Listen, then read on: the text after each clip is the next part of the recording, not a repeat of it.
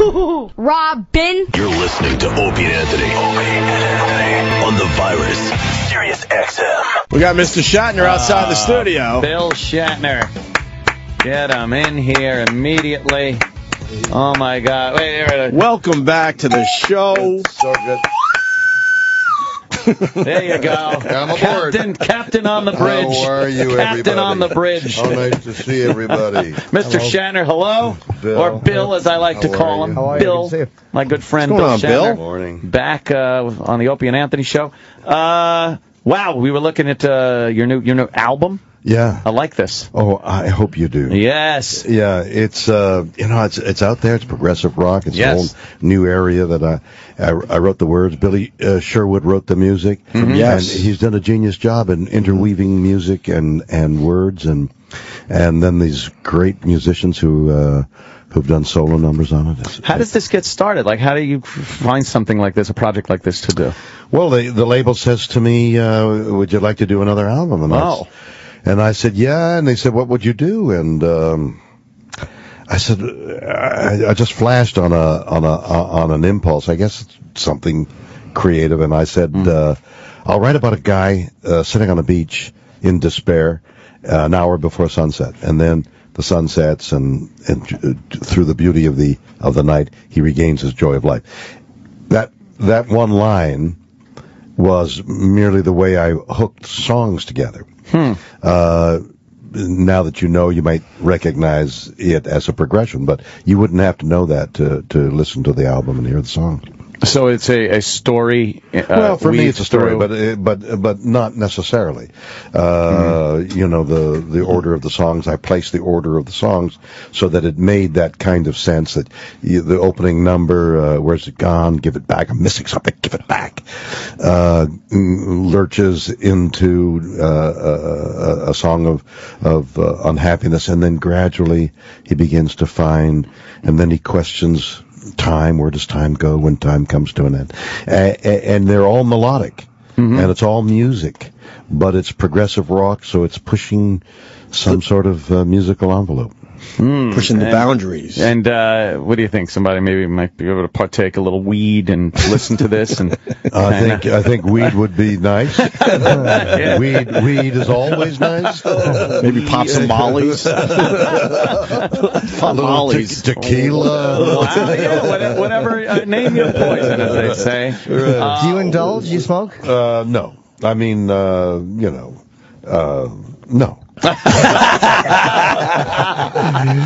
But once you take the opportunity to enjoy oneself, because you only come by once. Exactly. Exactly. Look how well dressed Bill is. Well, Bill I got always some comes in here looking television great. Is that why? stuff to do, yeah, so I thought I'd wear the black suit. It's slimming. You got like a Johnny Cash thing happening. Yeah, right. now. I'm doing my Johnny Cash Oh, thing. wow. Yeah, it's very nice. Yeah, I'm going to the prison. Go to Folsom Prison and right, sing a song. sing a few songs. Right. You might as well. About weed. I have a question. Yes. Did you really turn down Richard Branson? He offered you the flight to go up in the new craft, and you said no? Well, he said to me, this is maybe even a couple of years. He said, I'm going up. Would you like to go up in the airplane? I said, yeah, it sounds like it. He said, it's great. It'll cost you $250,000. He wanted you to pay. Right. So I said, oh, you want me to pay? That's I said, crazy. No. I said, I'll go and you pay me $250,000. Yeah, of course. Yeah. That would help the business to have right. Shatner on that. So Of course it would. I never heard from him again. Good for you, Bill. I was going to say Mr. Shatner. Our sheet says that you didn't go because you were scared of airline travel. Yeah, right. I'm a private pilot. I have 7 hours in helicopter. I'm learning to fly a helicopter. And he's afraid to fly. I think he's watching too much Twilight Zone. paramotoring. I'm into paramotoring, which is Paramotoring, wow, So that's you cool. strap a 75-pound engine on your back, run like hell. You have to run. So you need a prevailing breeze because you got to get to about 13 miles per hour to get flying speed, and you got a kite that you're holding onto, and you run like hell, usually on a beach because that's where the prevailing breeze is. And you fly about 25 miles an hour. And now you're up in the air with a kite. That's crazy. That is Wait, you actually propelled. do this? Yeah, I've done it many times. How high do you go? Well, there have been some people who got caught in an updraft in a thunderstorm and died of hypothermia. They may have gone as far as high as 30,000 feet. With some of those hammerheads, storm can get that high. Oh, yeah, they'll just blast you right up. Wow. I fly gliders as well, and this instructor took me up one time in a thunderstorm, and we were angled pointing straight down and going up. And still going up. Come on. How scary is that? That's scary. Aren't gliders pretty scary in general? No. They seem like it. Well, you have to stick around the landing field. You have to land. But you have a means of killing the flight by spoilers on the top of the wing. So you can stop flying whenever you want. So if you come in for a landing and you're sort of like overshooting and you can't go back, there isn't an engine, you pull those flaps in effect. You lose lift. And you lose lift almost right away. Wow. So the thunderstorms, how hot, like you're going at 100, 200 feet and then the thunderstorm can just suck you up? Well, yeah, probably not that low, but you get towed to 1,200, 1,500, a couple of thousand feet. You get towed up, you release, and then you play around in the thermals. Thermals are columns of air that heat up, like a plowed field will radiate heat more than a green field. So now there's hot air rising, and in that rising air, and you look for the rising air, either birds or clouds indicate there's rising air, and you have an instrument on your panel that tells you that you're rising or falling. And one time, a long time ago, when I was circling in a thermal, a hawk got in the same thermal, and we were circling each other, big red hawk at me, and he was looking at me, and I was looking at him. It was the most incredible pretty moment. cool. Did you write a song about that? Yeah, the new sounds album? like a song. That's a song. I should have, huh? Yeah, I think so. I need to do another album. Yes, Yeah. you can call it Chasing the Hawk, or Is He Chasing Me? Whoa. Wow. Very profound, Jimmy. So profound. That Jimmy. is. How big is the circle you're making in these? Well, it depends on the size of the thermal. Wow. Sometimes thermals can be quite large. Sometimes they're 6-10 feet across. It just depends. Wow, getting sucked up man. backwards. What did you finally do when you're getting sucked up? How did you guys get down? Well, you fly out of it, and then you descend, and that's how gliders do distances there. You can get a pin, I think it's 750 miles, or you can do 700, so you're rising, going a distance, find another thermal, rise, do another distance, and people fly for forever like that. The limit is how long you can stay awake. There is another type of flying, I've forgotten the term now, but when the wind blows like in Hawaii constantly, like the trade wind, and it hits a cliff and bounces up, it's like water. So you aim your glider into the rising air at a angle that is just enough to stop you from going forward or backward, and you're continually in the air because that wind is continuous. Just kind of floating. And you're just floating. Wow. And I think the limit is like 50-something. It was when I was aware. It was like 2 days, and then the guy just Sitting in one place. He couldn't stay awake any longer. That's amazing. Yeah. That's pretty cool. And how long have you been a private pilot? Oh, a long time. Long time? I was doing something, theater thing in Miami in the Poinciana Playhouse in Palm Beach, and there's an airfield next door. And I had always wanted to take lessons. So during the day when I wasn't working at night, I was taking lessons. So I soloed there and went on to fly in Santa Monica and places like that. Wow! I even got checked out in a biplane in a pit special. It's an aerobatics plane. Oh yeah, I got checked out in an aerobatics plane. I did I did loops and you did, yeah, Cuban rolls. And, oh my God. Yeah, it was incredible. Yeah, you're quite the little daredevil there, aren't you? I'm not afraid to fly, but I just didn't want to be charged that kind of money. Yeah, 250 large to. But I was in the desert, the Mojave Desert, when that airplane, technology was being tried out, and they got into space 100,000 feet. Yeah.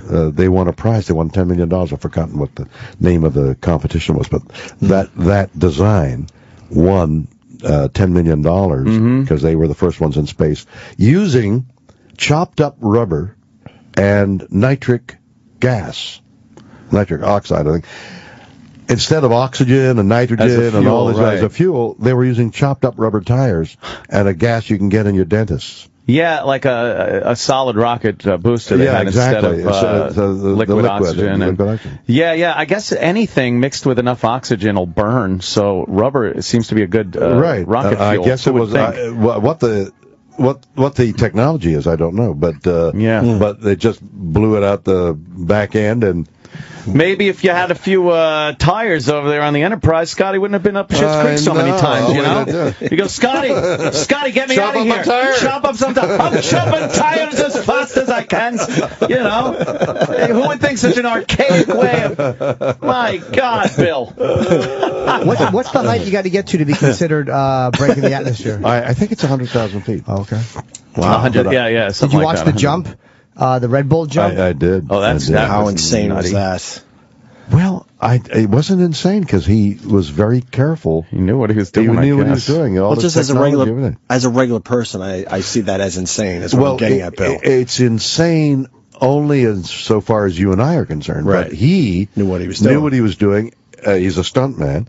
He calculated his chances, and look how famous he became. So, yeah. As a means of making a living, as being famous for more than the 15 minutes. Right. When he opened that door and move forward and get ready to jump. My understanding is that he thought, what am I doing? He's looking down, you know. The one thing... And he gets 800 miles an hour. Yeah. He broke sound, right? He broke the speed of sound. He broke gas. Yeah, sure he did. When you look at that view when he opened the door, the thing that has to go through your mind is, it looks like I could miss the planet. Like you could just, if you jump to the side a little too much. Imagine if you jumped and just started floating. And you'd be like, oh, fuck. What about those guys who wear those wing suits? Yeah, the wing suits. And fly through holes in the ground.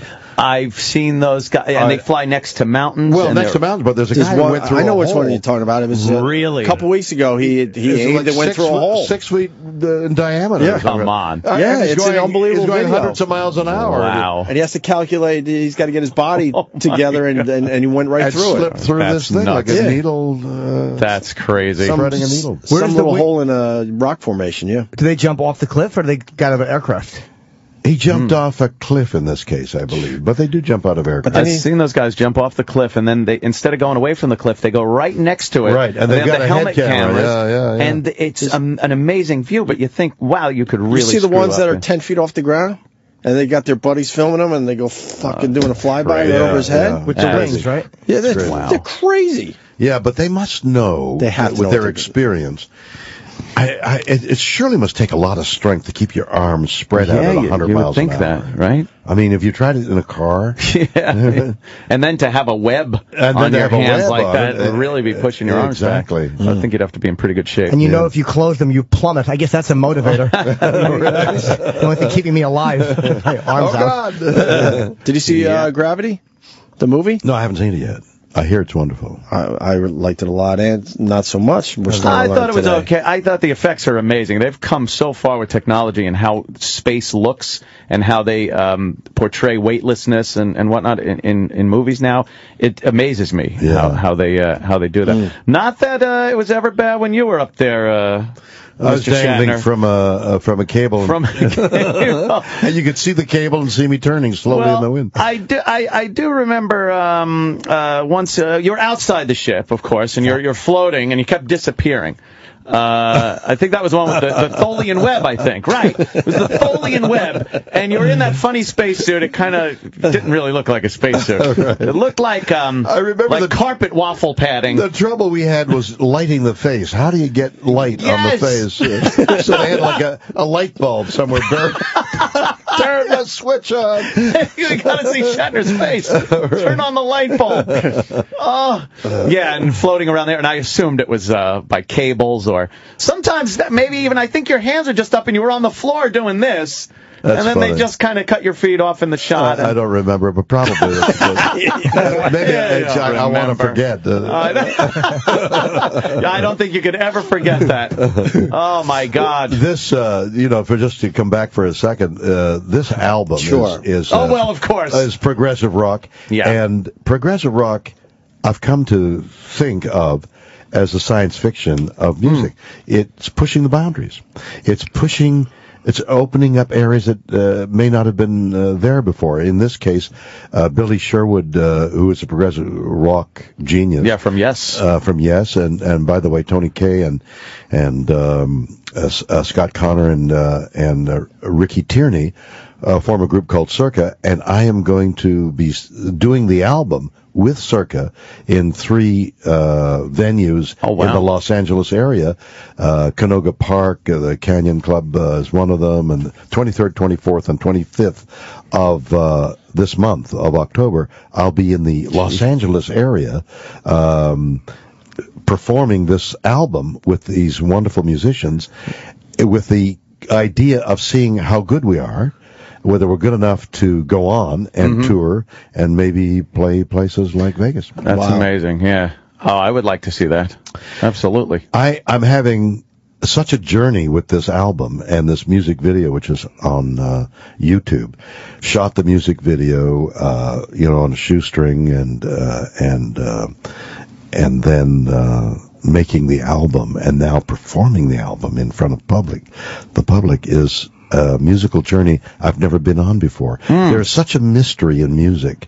There is to the people who aren't or haven't studied or aren't acquainted. Like somebody was saying, finding one. Do you know what that means? No. And here you are. You play records all the time, and nor did I. Well, 1, 2, 3, 4, 2, 2, 3, 4, right? So you got to find one. The drummer has to find one, and the bass guitarist has to find one, and that rhythm. How do you know when to come in? How do you know after a long solo do you come in? That is true. It's almost this instinctive thing you kind of feel. It isn't. Well, yeah, but what if you don't feel good that night? Well, that's true. You don't come in? Then you get jazz. You got to come in. You got to come in on... finishes, you got to start. How do you know when to start? It's mysterious, I'm telling you. You need all kinds of help. So that mystery, not only the mystery of when to come in. The needs of the many outweigh the needs of the few or the one. That's right. The needs of the one outweigh the needs of the 4 or the count of 7. They even have, in this record, they have a count of 7. 1, 2, 3, 4, 5, 6, 7, 1, 2, 3. Wow, that's not even an even number. That's exactly. It's kind of odd. Yeah. So this mystery of rhythm is one. The other mystery for me is I saw Yo-Yo Ma play his cello at with the Los Angeles Philharmonic a couple of weeks ago. Have you ever seen him? No, I had a friend. He hit his head. That's too once, highbrow for us. And he couldn't say anything but Yo-Yo Ma. He kept just blurting it out. Yo-Yo Ma. He got his head kicked by some guy. Is that a true story? Yeah, some guy kicked him in the head. And he kept saying Yo-Yo Ma? And he said Yo-Yo Ma. I don't know why. What is that? I don't know. It's some kind of a brain thing, I guess. No, he wouldn't have said no mas? No, it was Yo-Yo Ma. Weird. Yo-Yo mas? No. Well, anyway, Yo-Yo Ma is the great cellist, right? So I watched him play, and the cello in his hand and the bow in his other hand, it was like an extension, not only just his body, but of his soul. He played the music. He was alive in the music.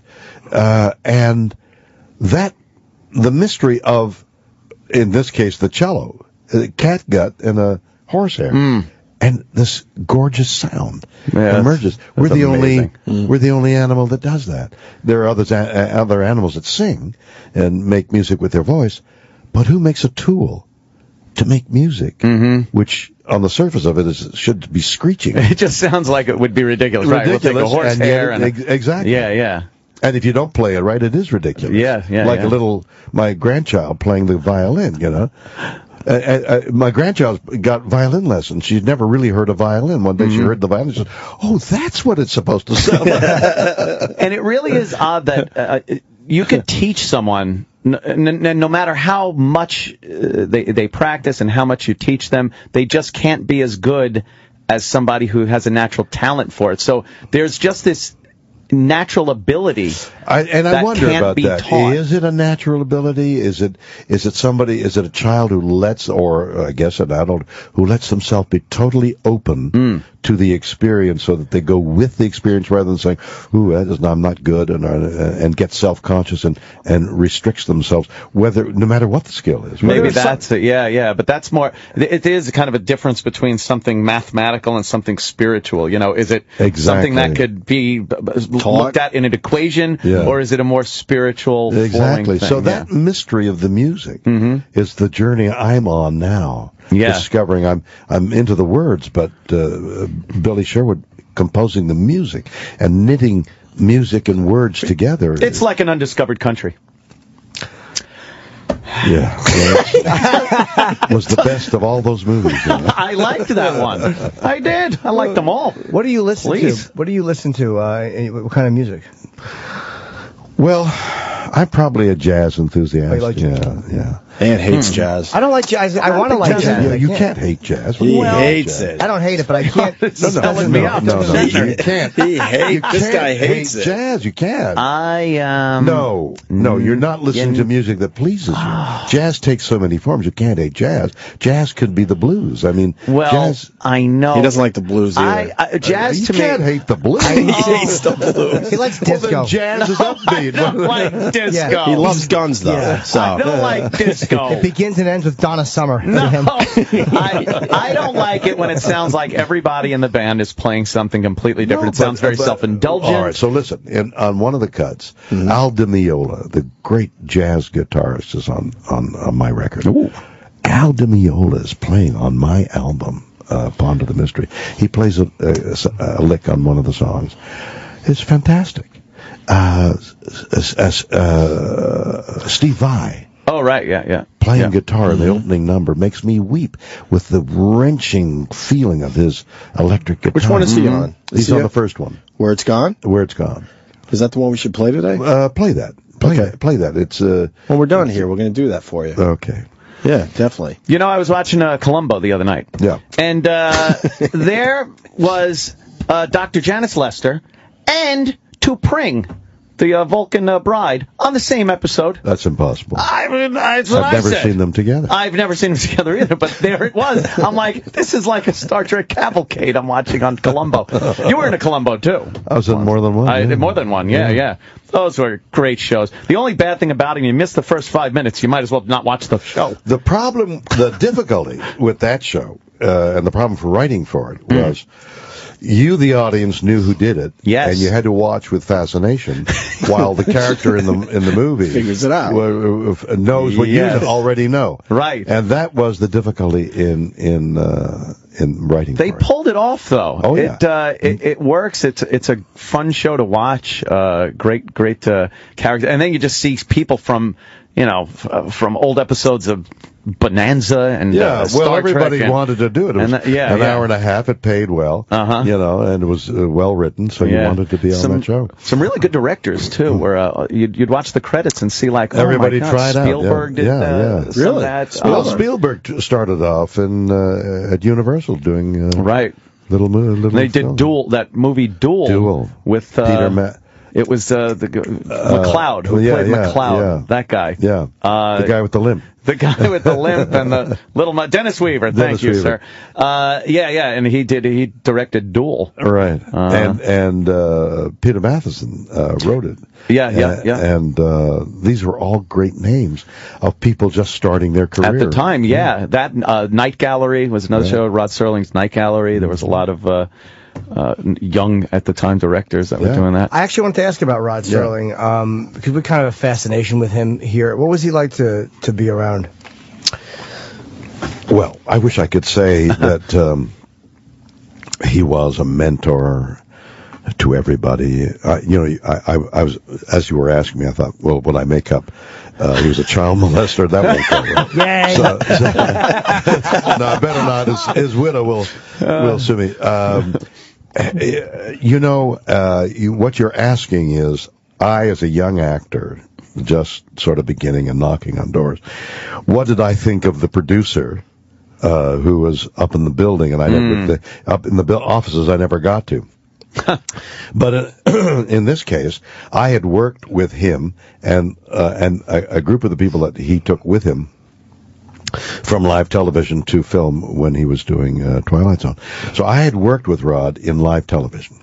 In the latter part of the live television days, I came from Canada, and I did Playhouse 90 and all those hour shows that were famous at the time. And he and a host of people whose names you would recognize from movies were there beginning their careers, just like you're saying now about these early film stuff.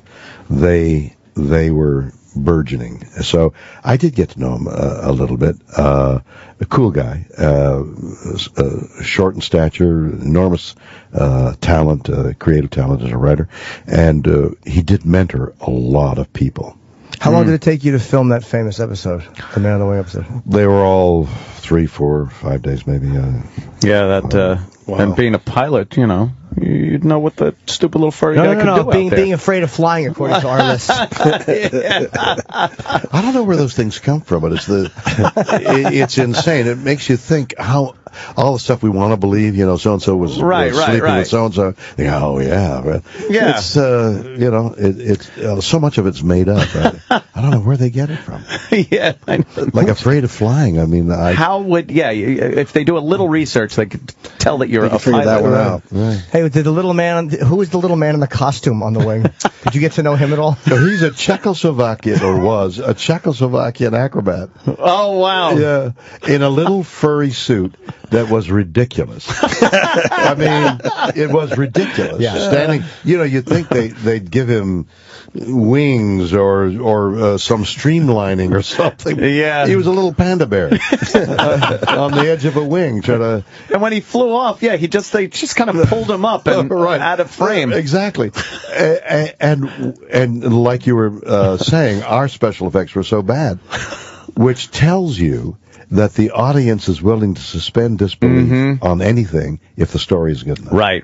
The biggest problem I had with the episode was just tell the wife, who's so concerned with her husband at the time because he had this nervous breakdown, look, sit here and look out the window the whole flight. Just stay there, don't move. There, problem solved.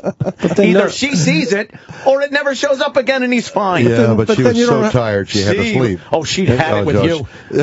She had to sleep. She had narcolepsy or something. And it really shows how far we've gone because the sky marshal or whatever he was, the cop that was on board the plane, he's asleep with his gun just hanging out in the aisle.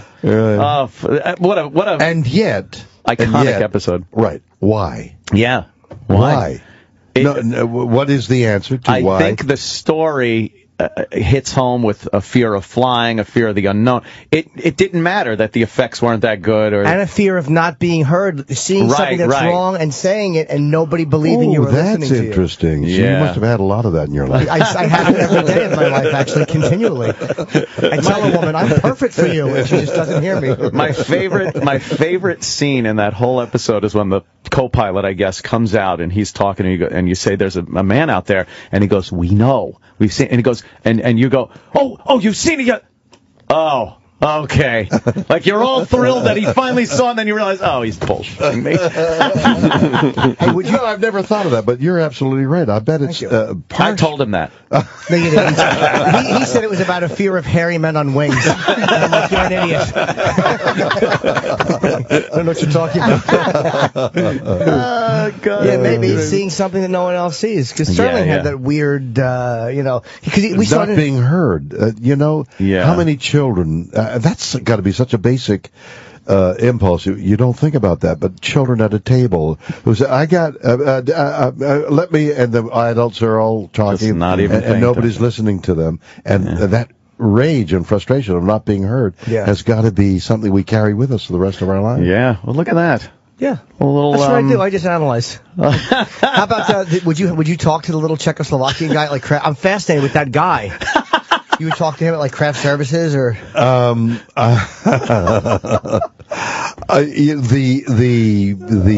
primitiveness of the technology didn't occur to me then. Yeah. And looking at it now, I don't know why I didn't think This is so idiotic. I'm embarrassed to be in this. That's how I feel every day here.